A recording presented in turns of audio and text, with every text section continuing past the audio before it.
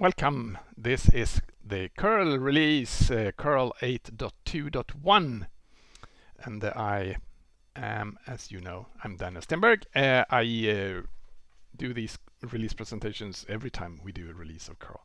So yeah, I work for wolfSSL. That's my website, and you can reach me on Mastodon on the address at the top.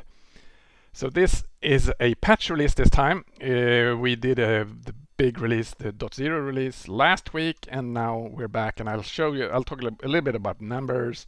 There's not going to be any security announcements, and there are no changes or particular new features in this release. It's just a patch release, so we have a bunch of bug fixes.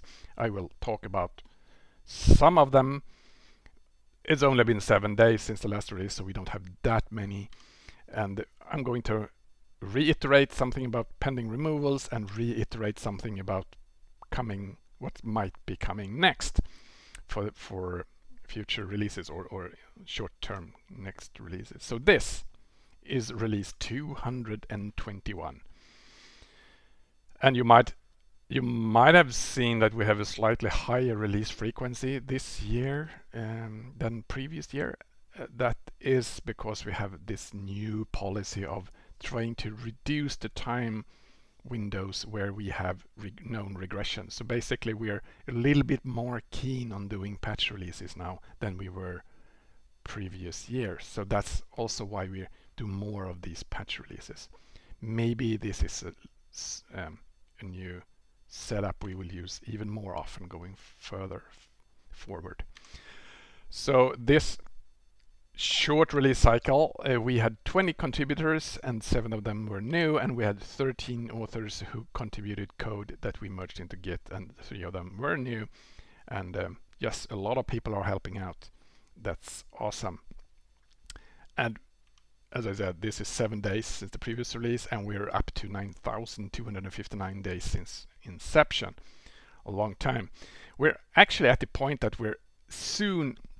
we will have more documented bug fixes than we have days. So in the beginning we did bug fixes at a fairly slow rate, and recently over the last few years we're doing bug fixes at the rate of roughly 3 or a little bit more than 3 bug fixes per day.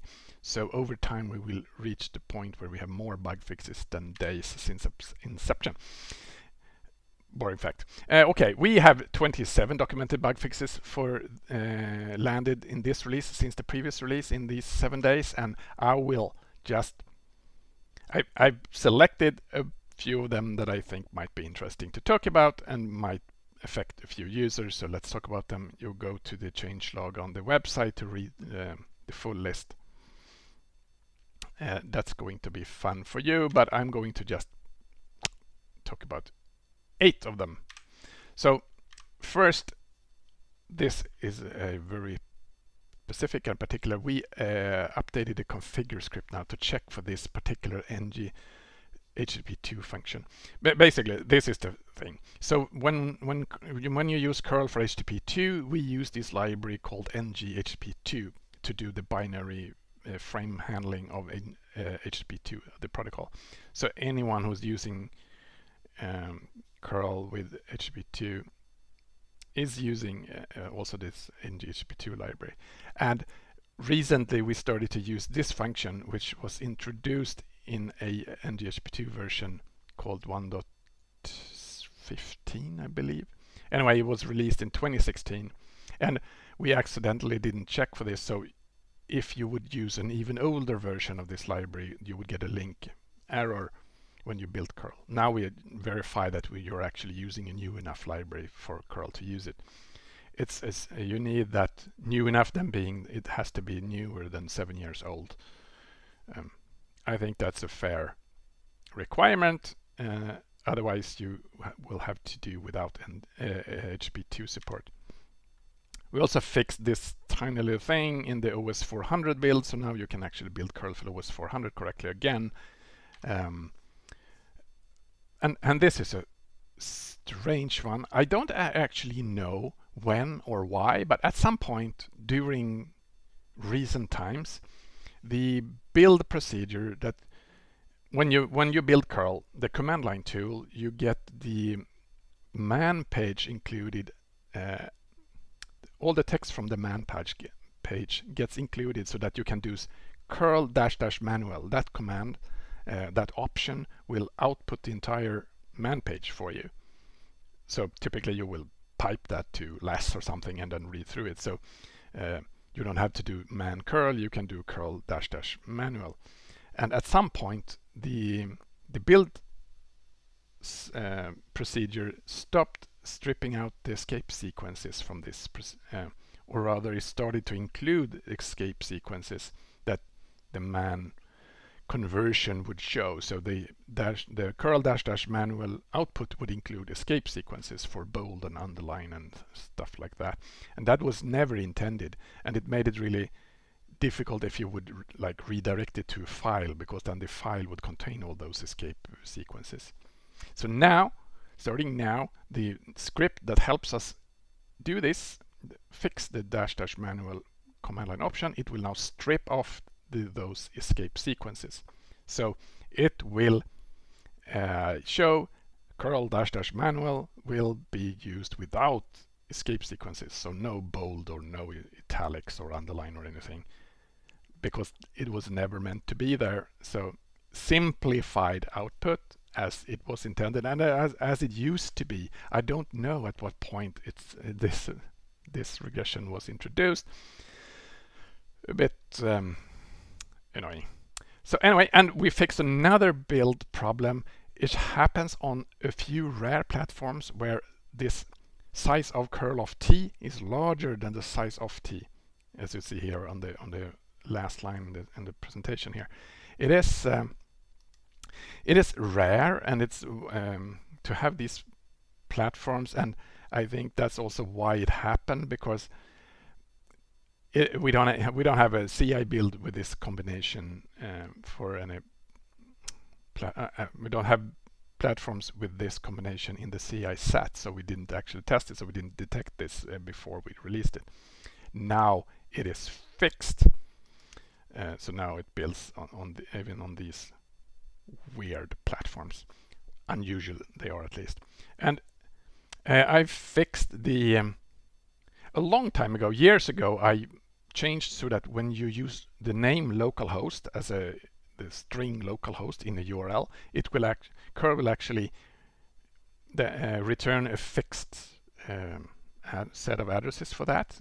It won't use the name resolver to look it up. It will just return : 1 or 127.0.0.1 for IPv4.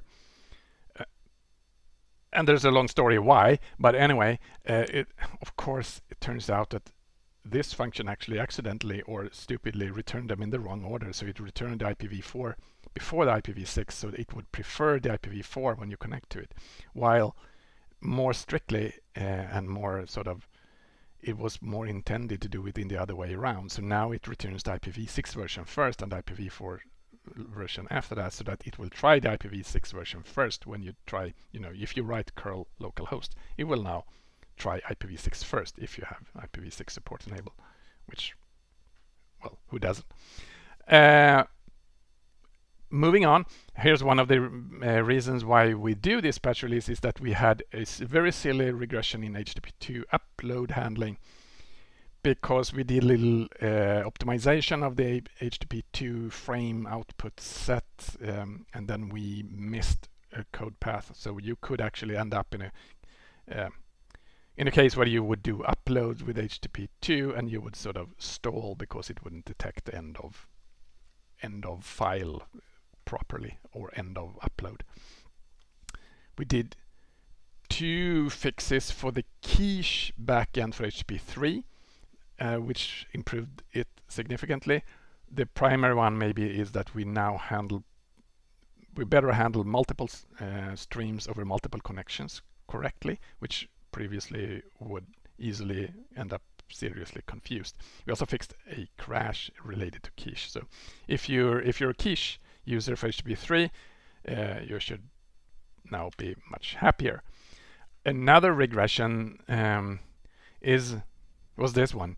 So when you use curl to go to an HTTP resource, and you use -u to set username and password, maybe to do for example, basic authentication with HTTP or HTTPS, and that page would redirect you with an absolute URL to the same origin, same protocol, same host name, same port number.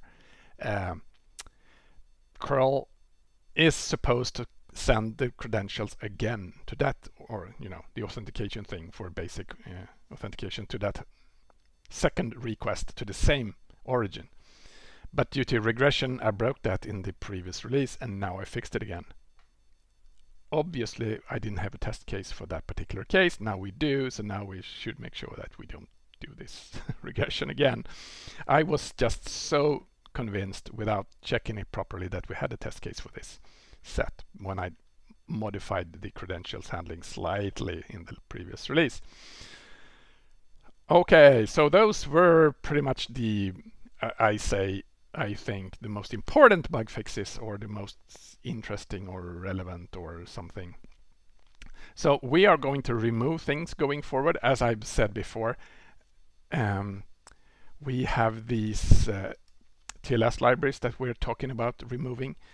There's a discussion going on, in particular about GSKit, so we'll see where we land about that, or with that, or whatever.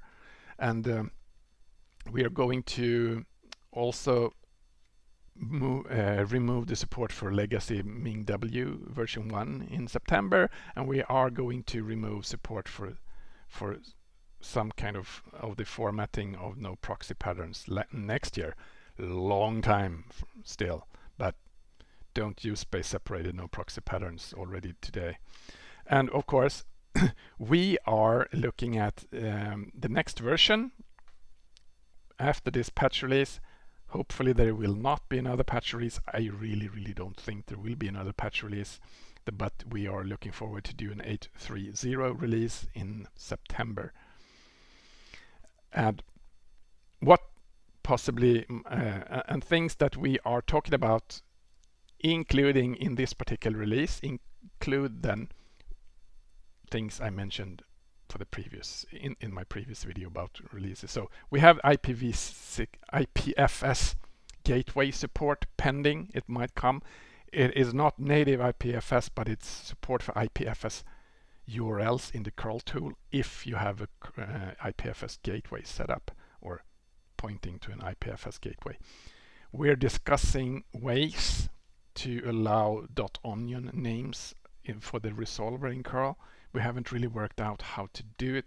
If you really need to resolve .onion host names in curl, get involved and tell us your opinion and how you think we should allow it or do it or whatever. Because there is this RFC that says tools and name resolvers should not resolve .onion for obvious reasons, I hope. And then there's this team of people who says, well, I have a use case and I need to resolve it. So we have those conflicting desires and wills, so we need to sort of work it out somehow. We are adding support for this fancy command line variables concept that I've talked about in the past. It'll allow you to set and use variables on the command line and in config files.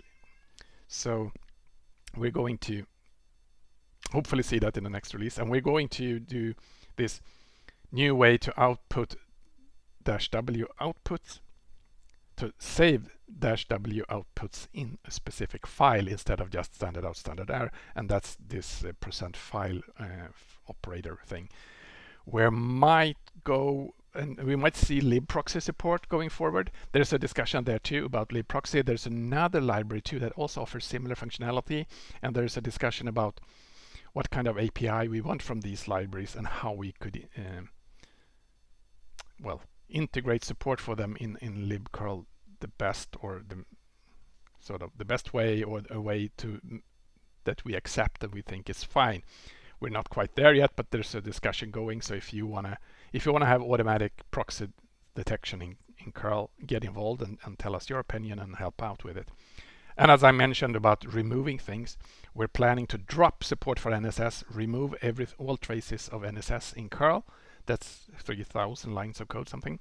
And we are talking about dropping support for GSKit, the TLS library, maybe more debated and a little bit more heated, might not happen, but that's also over 2,000 lines of code.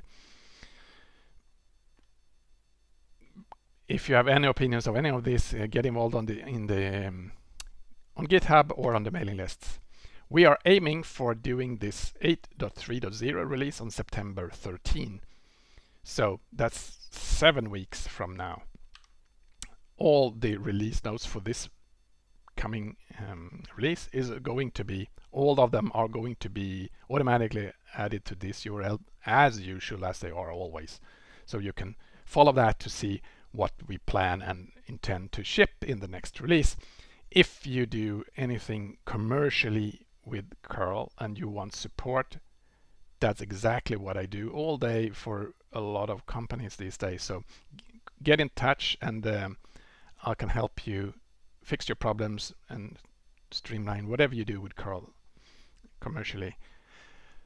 And if you find any bugs in curl, go to GitHub and submit an issue, and we will sort of help you, assist you, and you can help us fix it. If you have found or suspect a security problem in curl, go to hackerone.com/curl and provide us with all the information. We actually have a pending security announcement for the next release. So this is a concept that works, and we have this bug bounty, right? So we're paying cash for reporters who report bugs, security problems that we confirm are security problems. Right now, 2,400 USD for you if it's a medium severity level security problem. And finally, these are the fine sponsors of curl this month. So thank you. It is thanks to these fine companies that we can keep on doing curl the way we do. And this is curl 8.2.1, July 26, 2023. And I will see you again in a release soon. Bye.